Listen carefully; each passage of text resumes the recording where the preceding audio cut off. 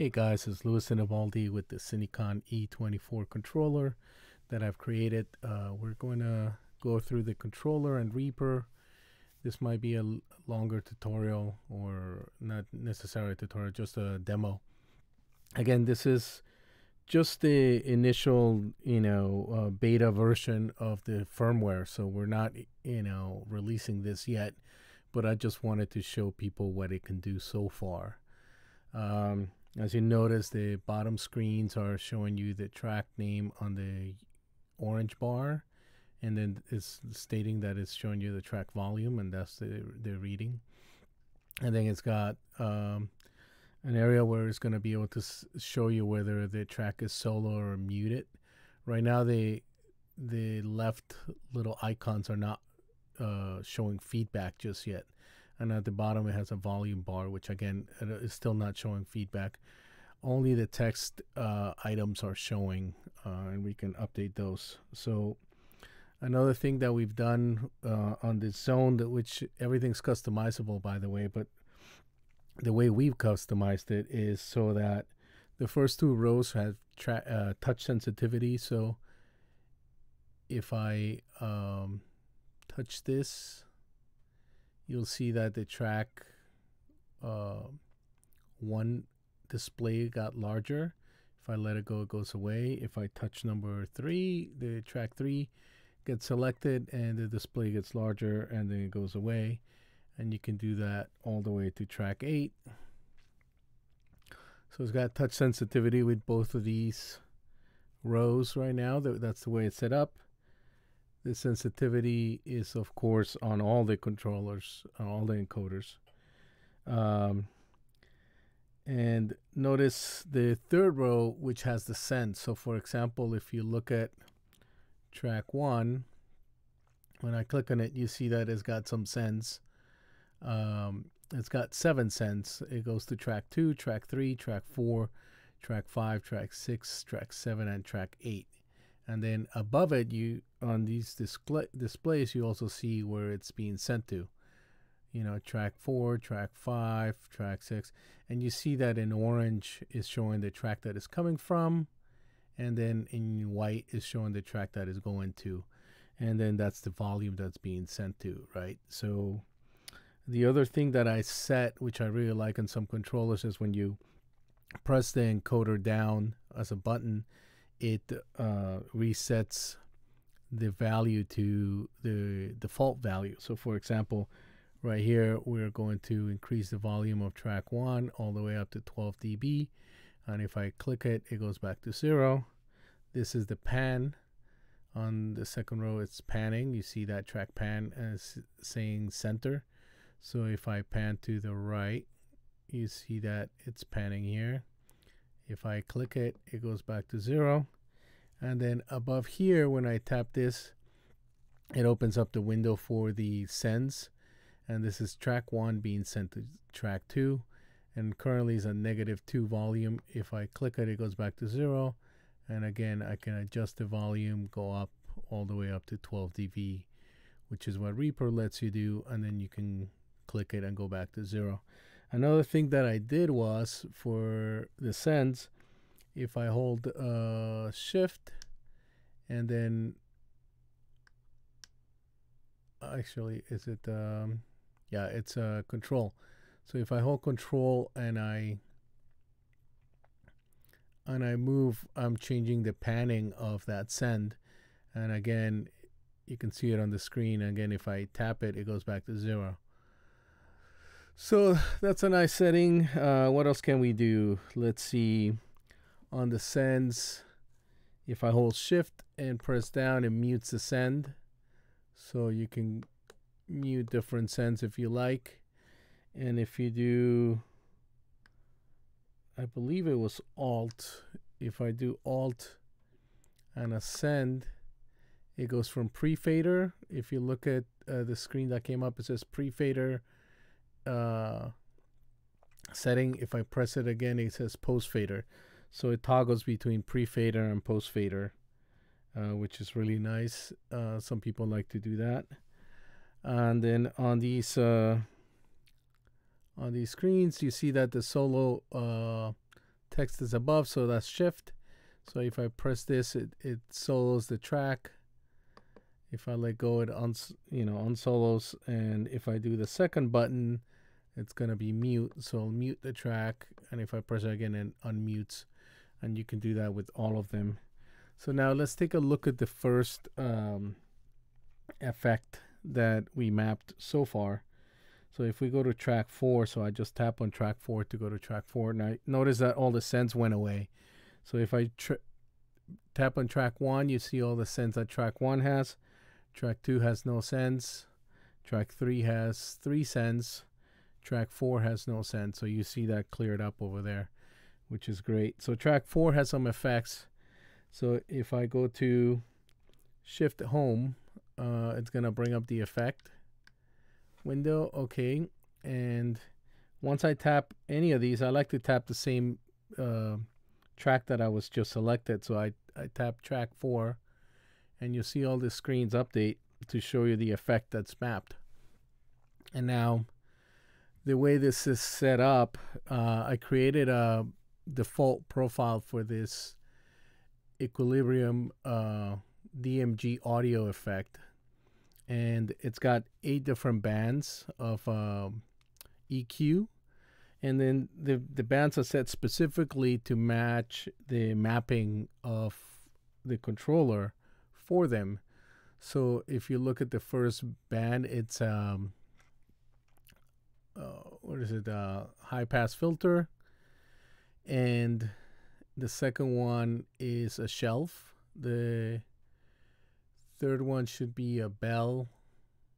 Oh, and I see that the second one is not a shelf, which should be a shelf. And the way to change that is if you look at these screens, you'll see that it says equilibrium, so it's the effect.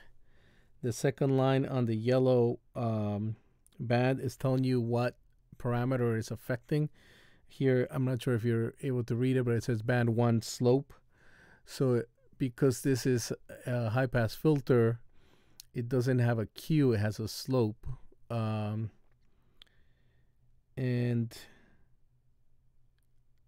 then the next item in blue, it says slope. So what happens is, if I change this band from high pass filter to a bell, then this is affecting the slope. And we wanted to also be able to affect the Q. So there's a way to do that, which I've set up over here. And then if you do look at the green rectangle, it says right, left, and stereo. So this will change the right, left, and stereo if we go to control. So the blue background is giving you what the shift would change, and the green background is giving you what the control button or the second button would change. So let's take a look at this, right? Let's see, this is affecting the frequency, and you can see it moving on the screen. This is not going to have a gain. There's just no gain. And this is gonna, the bottom one should be affecting the slope. And you see that go from, it can go down to 48, go up to 48, and all the way down to, I believe, 6. And the default I have it set up to is 12. And again, the frequency, it's over here, and the frequency we have it set up to be 15. So and then on the next one, this is the Q, I believe. This is the frequency. It's affecting the frequency. This is affecting the gain. Now this was supposed to be set up as a shelf, and it's not. So the way to do it is, if you read over here, it says type on blue, on the blue rectangle. I'm not sure if you can read it on the screen, but it does say that. So if I hold down, that means if I hold down shift and I change this, I should be able to change the type. So right now it's back to the we want to put it on low shelf, right? So that would be the low shelf. So if I go up, it's bringing up everything there. Now on the top, you see that in blue it says bypass, and again, I'm not sure if you can read it perfectly, but that means with the shift button we can bypass this node. So if I hold down this and press this, it bypasses. For the first time, for some reason, that I have to do this, I have to click on it twice, but then after that it's just once. But we can bypass this, and then you can see the effect of the shelf a little bit better. And then again, you can change the frequency, and when you tap it, it goes back to the frequency, the default frequency, which is 80. And this, when you tap it, it goes back to 0 on the gain. And the same thing, like if I were to go here and change the Q and do something like that, I could just tap it, it goes back to 0. And then we can just go on from, you know, through all the bands.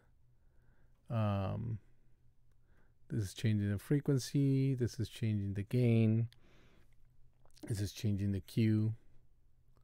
And again, when I press him down, it sets him back to 0.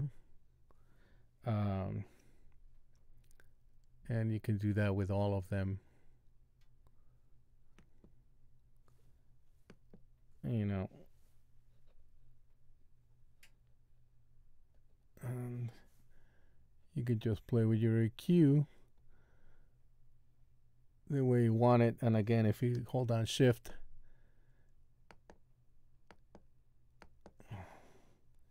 it's changing the type.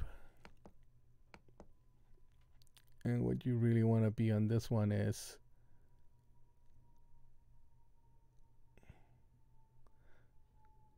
there. And you can turn it off with the shift and the upper button. And you know, there you go.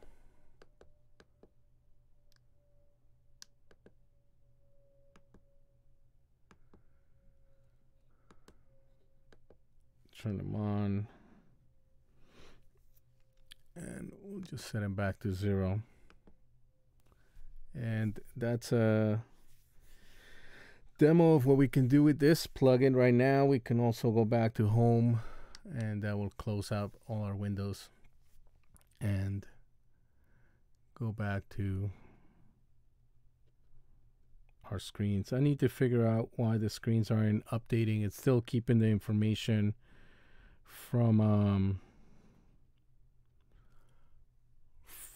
the effect window until I start touching these and moving them, and then you see it goes back to the regular screens. But anyway, this is the controller. We have a lot of functions so far.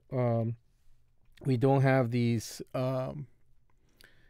icons that are like the checkboxes. We don't have those giving us feedback. And also the volume bar below is not giving us feedback, but the texts are giving us feedback. So we are able to control the text items on the screens that we have so far. So it's pretty exciting. It's working really well. And we're very happy. We're going to start mapping more effects. So when people get these units, they'll be able to automatically work with them. I'm also looking at perhaps when I'm on the effect setup, I'm thinking about doing a second page to control some of the other parameters, but you know, I'll do that later when the time comes.